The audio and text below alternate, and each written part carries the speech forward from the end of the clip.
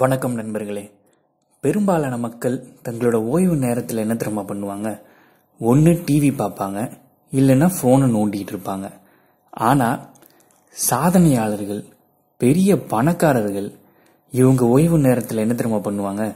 வெறும் 5 விஷயங்களில் தான் ஃபோக்கஸ் பண்ணுவாங்க. அந்த 5 விஷயம் என்னன்னு நம்ம கண்டிப்பாக தெரிஞ்சுக்கணும். ஏன்னா வெறும் 1% மக்கள் தான் இந்த உலகத்தில் பெரிய பணக்காரங்களாக இருக்காங்க, பெரிய சாதனையாளர்களாக இருக்காங்க. அவங்களோட ஓய்வு நேரத்தில் அவங்க என்ன பண்ணுறாங்கன்னு நம்ம தெரிஞ்சுக்கிட்டோம்னா, அதை நாமளும் ஃபாலோ பண்ணோம்னா நாமளும் பெரிய சாதனையாளர்களாக ஆகலாம், பெரிய பணக்காரங்களாக ஆகலாம். அந்த 1% கேட்டகரிக்குள்ள நம்மாலேயும் வர முடியும். அந்த 5 விஷயங்கள் என்னன்னு தெரிஞ்சுக்கிறதுக்கு இந்த வீடியோவை தொடர்ந்து பாருங்க. தமிழ் மோட்டிவேஷன்ஸ் சேனலுக்கு மறக்காமல் சப்ஸ்கிரைப் பண்ணிவிடுங்க. சப்ஸ்கிரைப் பண்ண உடனே நீங்கள் ஒரு பெல் சிம்பிளை பார்ப்பீங்க. அந்த பெல் சிம்பிளை மறக்காமல் கிளிக் பண்ணிவிடுங்க. அப்போ தான் எங்களோட எல்லா வீடியோஸையும் உங்களால் பார்க்க முடியும். முதலாவது, உடற்பயிற்சி. இந்த வாழ்க்கையில் ஏகப்பட்ட போராட்டங்களை சந்திக்க வேண்டியிருக்கு, ஏகப்பட்ட தூரம் பயணம் செய்ய வேண்டியதாக இருக்குது. அதுக்கு நம்மளோட உடம்பு ரொம்ப ஸ்ட்ரென்த்தாக இருக்கணும், ரொம்ப ஆரோக்கியமாக இருக்கணும். உடல் ஆரோக்கியமாக இருந்தால் மட்டும்தான் நம்மளுடைய குறிக்கோள்களை நம்மளால் அடைய முடியும். அதனால தான் சாதனையாளர்கள் உடற்பயிற்சிக்கு முக்கியமான ஒரு ஃபோக்கஸ் கொடுக்குறாங்க. ஏன்னா உடல் தயாராக இருந்தால்தான் மனமும் தயாராக இருக்கும். மனம் தயாராக இருந்தால்தான் நாம் நினைச்சதை செய்ய முடியும், நம்மளோட குறிக்கோள்களை அடைய முடியும், பெரிய சாதனையாளர்களை ஆக முடியும், பெரிய பணக்காரங்களை ஆக முடியும். அதனால தான் அவங்களோட ஃப்ரீ டைம் ஆக்டிவிட்டியில முதல்ல இருக்கிறது உடற்பயிற்சி. 2வது, புத்தகங்கள் படிக்கிறது. நீங்க பாத்தீங்கன்னா நல்லா தெரியும், பெரிய பணக்காரங்க நிறைய ஸ்கூல்ல படிச்சிருக்கவே மாட்டாங்க. பாதி பேர் school drop out, college drop அவுட்டாக தான் இருப்பாங்க. ஆனா அவங்களுக்கு எப்படிங்க அவ்வளோ அறிவு வந்துச்சு? இவ்வளோ லட்சக்கணக்கான மக்களை தங்களோட கம்பெனியில வச்சு அவங்களால எப்படி நிர்வாகம் பண்ண முடியுது? அந்த திறமை அவங்களுக்கு எப்படி வந்தது? யாருகிட்ட கத்துக்கிட்டாங்க? அவங்க ஸ்கூலுக்கும் போகல, காலேஜுக்கும் போகல. எப்படிங்க அவங்களுக்கு அந்த திறமை வந்தது? புத்தகங்கள் படிக்கிறதுனால தாங்க வந்தது. நாம ஸ்கூல்ல படிக்கிறதோ காலேஜ்ல படிக்கிறதோ நம்ம வாழ்க்கைக்கு சுத்தமா பயனாகவே இருக்காது. உங்களுக்கு நல்லாவே தெரிஞ்சிருக்கும், வேலைக்கு போறவங்க எல்லாருக்குமே தெரிஞ்சிருக்கும், நீங்க இப்ப பண்றதுக்கும் நீங்க ஸ்கூல்ல காலேஜ்ல பண்றதுக்கும் சம்பந்தமே இருக்காதுல்ல. அதனாலதான் சொல்றேன், படிக்கிறது ரொம்ப முக்கியம். அதாவது பள்ளி படிப்பு இல்லை, இதை தவிர இதர விஷயங்கள் நம்ம படிக்கணும்.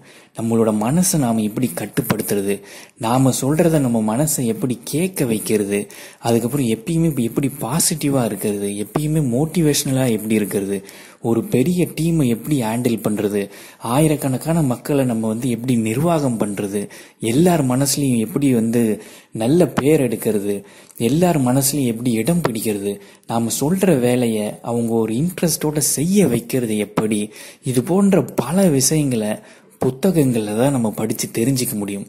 அதனாலதான் பெரிய சாதனையாளர்கள், பெரிய பணக்காரர்கள் புத்தகம் படிக்கிறதுல அதிக நேரம் செலவழிக்கிறாங்க. பில்கேட்ஸ் தெரியும்ல, அவர் எவ்வளோ பிஸியா இருந்தாலும் அவ்வப்போது ஒரு நாள் விடுமுறை எடுத்துட்டு அந்த நாள் முழுக்க புத்தகங்கள் தான் படிச்சுக்கிட்டு இருப்பாராம். அதனால புத்தகங்கள் படிக்கிறது ரொம்ப ரொம்ப ரொம்ப அவசியம். உங்களுக்கு ஓய்வு நேரம் கிடைக்கும் போது கண்டிப்பா புத்தகங்கள் படிங்க. 3வது, தியானம் பண்றது. இந்த வாழ்க்கை பரபரப்பான வாழ்க்கைங்க. ஏகப்பட்ட வேலைகள் செய்ய வேண்டியதா இருக்கு, பரபரப்பா இருக்க வேண்டியதா இருக்கு, எல்லாத்தையுமே வேகமா செய்ய வேண்டியதா இருக்கு. ஏன்னா காம்படிஷன் அதிகமாயிருச்சு. நாம ஒரு 10 நிமிஷம் டிலே பண்ணோம்னா அதுக்கு பெரிய லாஸ் ஆகுது. ஏன்னா வேற யாராவது அதை செஞ்சிடுறாங்க.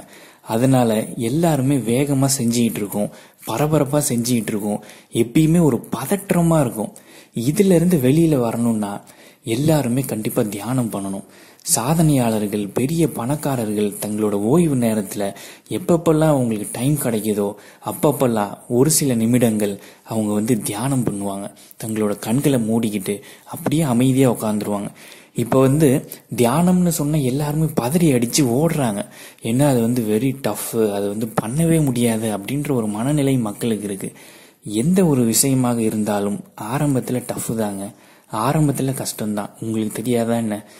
நீங்க முதல்ல நடக்கும்போதே ஏகப்பட்ட தடவை கீழே விழுந்திருப்பீங்க. சைக்கிள் ஓட்ட கத்துக்கும் போது ஏகப்பட்ட தடவை கீழே விழுந்திருப்பீங்க. புதுசா நீங்க வேலையில சேர்ந்திருக்கும் போது சிரமப்பட்டிருப்பீங்க. எதுவாக இருந்தாலும் முதல் தடவை செய்யும் போது கஷ்டமா தாங்க இருக்கும். ஆனா போக போக போக அது உங்களுக்கு ஈஸி ஆயிடும். தியானமும் அதே மாதிரிதான். நம்மளோட மனசு, நம்மளோட எண்ணங்கள் அப்படி இப்படின்னு செதறி அடிச்சு ஓடிக்கிட்டு இருந்த அந்த மனநிலையிலிருந்து அமைதியா உட்காரும் போது அப்போதும் அது ஓடிக்கிட்டே தான் இருக்கும். ஆரம்பத்துல அப்படியே தான் இருக்கும். அது நீங்க கவனிச்சு பாருங்க. அந்த எண்ணங்கள் எப்படி அது ஓடுது, என்ன நடக்குது, உங்களோட எண்ணங்கள் நீங்க வாட்ச் பண்ணுங்க. ஆரம்பத்துல இதுதாங்க தியானம். சும்மா உட்காந்து உங்களோட எண்ணங்களை நீங்க வாட்ச் பண்ணுங்க. அதுக்குள்ள நீங்க போகாம, அதுக்குள்ள சக்தி கொடுத்துட்டு அதை பத்தி யோசிக்க போகாம, ஒரு எண்ணம் போகுதா அப்படியே அது போகட்டும், அப்படியே பார்த்துக்கிட்டே இருங்க. ஒவ்வொரு எண்ணமா போய்கிட்டே இருக்கட்டும், அதை நீங்க பார்த்துக்கிட்டே இருங்க. இதுதான் ஆரம்பத்துல இப்படிதான் தியானத்தை ஆரம்பிக்கணும். அதனால உங்களோட ஓய்வு நேரத்துல நீங்க தியானம் பண்ண வேண்டியது ரொம்ப அவசியம். ஏன்னா நம்மளோட மனம் தெளிவா இருக்கணும், மனம் ஆரோக்கியமா இருக்கணும். அப்பதான் நம்மளோட சிந்தனை தெளிவா இருக்கும், நம்மளோட செயல்திறன் தெளிவா இருக்கும். எனவே மனசை தெளிவா வச்சுக்கிறதுக்கு தியானம் பண்றது ரொம்ப அவசியம். தியானம் பண்றது உங்களுக்கு பிடிக்கலையா, சும்மா கொஞ்ச நேரம் உட்காந்துக்கிட்டு இருங்களேன். கம்ப்யூட்டர், டிவி, போனு இதெல்லாம் தூரமா வச்சுட்டு ஒரு 10 நிமிஷம் அப்படியே உட்காந்துக்கிட்டு இருங்களேன். கண்ணை திறந்தே வச்சுக்கோங்க. மரங்களை பாருங்க, இல்லைன்னா செடிகளை பாருங்க. எதையாவது பார்த்துக்கிட்டு ஒரு 10 நிமிஷம் அப்படியே உட்காந்துக்கிட்டு இருங்களேன். உங்களோட எண்ணங்கள் கவனிச்சு பாருங்க, என்ன நடக்குது உங்களுக்குள்ள. நீங்க நல்ல எண்ணங்கள் நிறைய சிந்திக்கிறீங்களா, தீய எண்ணங்கள் நிறைய சிந்திக்கிறீங்களா, பொறாமைப்படுற எண்ணங்கள் நிறைய சிந்திக்கிறீங்களா அப்படின்னு வாட்ச் பண்ணிக்கிட்டே இருங்க. சரிங்களா? சாதனையாளர்களும் பணக்காரர்களும் தங்களோட மனசை மேம்படுத்திக்கிறதுக்கு, தங்களோட மனசுக்கு உற்சாகம் கிடைக்கிறதுக்கு தங்களோட ஓய்வு நேரங்கள்ல தியானம் பண்றாங்க. நீங்களும் உங்களோட ஓய்வு நேரங்கள்ல கண்டிப்பாக தியானம் பண்ணுங்க. 4வது, நன்றி சொல்லணும். அதாவது நாம இருக்கிறதுக்கு நன்றி சொன்னாதான் இன்னும் நிறைய விஷயங்கள் நமக்கு கிடைக்கும். சரிங்களா? அதனாலதான் சாதனையாளர்கள் தங்களுக்கு இருக்கிறதுக்கு அவங்க முதல்ல நன்றி சொல்றாங்க. தனக்கு இத்தனை ஃபேக்டரி இருக்கா, அதுக்காக நன்றி. இவ்வளவு எம்ப்ளாயிஸ் இருக்காங்களா, அதுக்காக நன்றி. இவ்வளவு கோடி பணம் நம்ம கிட்ட இருக்கா, அதுக்காக நன்றி அப்படின்னு எல்லாத்துக்குமே நன்றி சொல்லிட்டு இருக்காங்க. அதே மாதிரி நீங்களும் உங்களோட அப்பா, அம்மா, அண்ணன், அக்கா, கணவர், மனைவி, பசங்க எல்லாருக்கும் நன்றி சொல்லுங்க, ஒவ்வொருத்தருக்கா. ஏன்னா எல்லாருமே உங்களுக்கு பல வகையில உதவியா இருக்காங்க. அவங்க இல்லைன்னா உங்க வாழ்க்கை எவ்வளவு கஷ்டமா இருக்கும்னு யோசிச்சு பாருங்க. அதனால அவங்களுக்கு ஒவ்வொருத்தருக்கா எல்லாருக்கும் கண்ணை மூடிக்கிட்டு நன்றி சொல்லுங்க.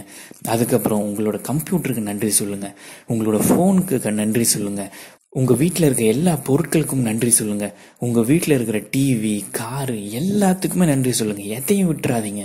அதே மாதிரி உங்களோட உடலுக்கு நன்றி சொல்லுங்க, உங்க உடல்ல இருக்கிற ஒவ்வொரு பாகத்திற்கும் நன்றி சொல்லுங்க. கண்ணு, காது, மூக்கு, வாய், கை, கால் எல்லாத்துக்கும் நன்றி சொல்லுங்க. உங்களோட மனசுக்கு நன்றி சொல்லுங்க. ஏன்னா நன்றி சொல்றது ரொம்ப ரொம்ப ரொம்ப ரொம்ப அவசியம். நம்ம இருக்கிறதுக்கெல்லாம் நன்றி சொல்லும் போது நம்ம மனசுல ஒரு தெளிவு பிறக்கும், நம்ம மனசுல ஒரு உற்சாகம் பிறக்கும். அந்த உற்சாகம் இருந்துச்சுன்னு வைங்களேன், இன்னும் நம்மளால வேகமா செயல்பட முடியும், இன்னும் உத்வேகத்தோட செயல்பட முடியும். எப்பயுமே இவ்வளவு நமக்கு கிடைச்சிருக்கு, இவ்வளவு உழைச்சதுனால தானே இவ்வளவு கிடைச்சது, அதனால இன்னும் நம்ம உழைக்கணும் அப்படின்ற ஒரு உத்வேகம் நம்மளுக்குள்ள வரும். அதனால உங்களோட ஓய்வு நேரங்கள்ல எல்லாருக்கும் நன்றி சொல்லுங்க. 5வது, பொழுதுபோக்கு. பேஷன் அல்லது ஹாபி அப்படின்னு இங்கிலீஷ்ல சொல்லுவாங்க. ஏதாவது ஒரு பொழுதுபோக்கு உங்களுக்கு வச்சுக்கணுங்க.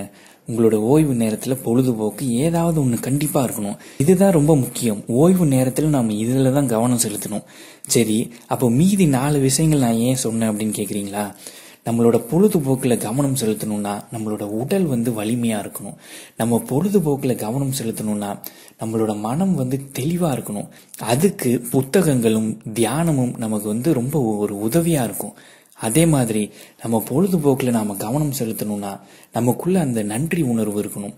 அதனாலதான் நான் எல்லாருக்கும் நன்றி சொல்ல சொன்னேன். எனவே இதுதான் ரொம்ப முக்கியம், பொழுதுபோக்கு. உங்களுக்கு என்ன பிடிக்கும்? நீங்க வேலைக்கு போயிட்டு வரீங்க, பணம் சம்பாதிக்கிறீங்க, இதை தவிர நீங்க எதுக்கு நீங்க ரொம்ப ஆசைப்படுறீங்க, எதை அடைய விரும்புறீங்க, அதுக்காக நீங்கள் என்னென்ன பண்ணணுமோ அதெல்லாம் நீங்கள் பண்ணுங்க. உங்களோட ஓய்வு நேரங்களில் அதில் நீங்கள் ஃபோக்கஸ் பண்ணுங்க. எனக்கு என்னோட பொழுதுபோக்கு, என்னோட பேஷன், என்னோட ஹாபி என்ன அப்படின்னு பார்த்தா யூடியூப் வீடியோஸ். இப்போ நான் வாங்க பேசலாம்ல வாரம் ஒரு வீடியோ போடுவேன், தமிழ் மோட்டிவேஷனில் வாரம் ஒரு வீடியோ போடுவேன். என்னோட ஓய்வு நேரங்களில் பெரும்பாலான பகுதி நான் இதுக்கு தான் செலவு பண்ணுறேன். அதே மாதிரி உங்களுக்கு என்ன பேஷன், எது பண்ணால் உங்களுக்கு பிடிக்கும் அதை யோசிச்சு பாருங்க. உங்களோட ஓய்வு நேரத்தில் அதை கண்டிப்பாக நீங்கள் பண்ணணுங்க. ஏன்னா வேலைக்கு நம்ம போகிறோம், எல்லாம் ஒரு 60 வயசில் ரிட்டையர்ட் ஆகிடுவோம். அதுக்கப்புறம் என்ன பண்ண போகிறோம் நாம்? இப்போ நிறைய மக்கள் ரிட்டையர்ட் ஆனதுக்கப்புறம் அவங்களோட உடல் பலவீனம் அடைந்து சீக்கிரமாகவே மரணம் அடைஞ்சிடறாங்க. ஏன் அப்படின்னா, தினமும் வேலை பார்த்துக்கிட்டே இருந்தவங்க, தினமும் பரபரப்பாக செயல்பட்டுக்கிட்டே இருந்தவங்க, திடீர்னு ஒரு நாள் உன்னோட வேலையே முடிஞ்சு போச்சு, உனக்கு வயசாயிடுச்சு, நீ வீட்டில் தான் இருக்கணும் அப்படின்னு உட்கார வச்சுட்டா அந்த மனம் பலவீனம் அடையும். மனம் பலவீனம் அடைஞ்சா ஆட்டோமேட்டிக்காக உடல் பலவீனம் அடையும். அது மரணத்தை நோக்கி தான் நம்மளை அழைச்சிட்டு போகும். அதனால எல்லாருக்குமே ஒரு ஹாபி இருக்கணுங்க, கண்டிப்பாக இருக்கணும். நம்ம நம்மளோட வயசான காலத்தில் நம்மளுக்கு பொழுது போகிறதுக்கும், நமக்கு ஒரு இன்ஸ்பைரிங்காக இருக்கிறதுக்கும், நம்ம இந்த உலகத்தில் வாழ்றதுக்கு ஏதாவது ஒரு காரணம் இருக்கணுங்க.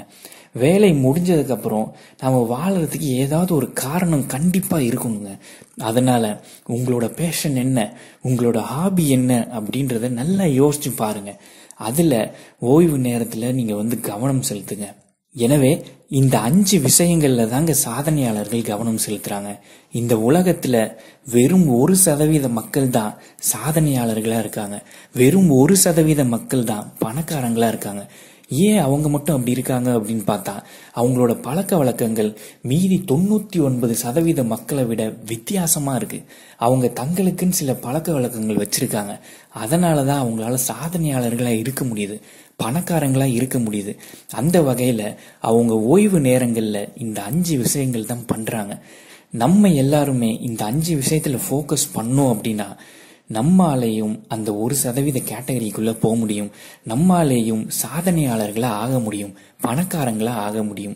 நம்பிக்கையோட செயல்படுவோம், வெற்றியை அடைவோம், சாதனையாளர்களாய் மாறுவோம், பணக்காரங்களாய் மாறுவோம், மகிழ்ச்சியாய் வாழுவோம். இதை கேட்ட அனைவருக்கும் நன்றி, வணக்கம்.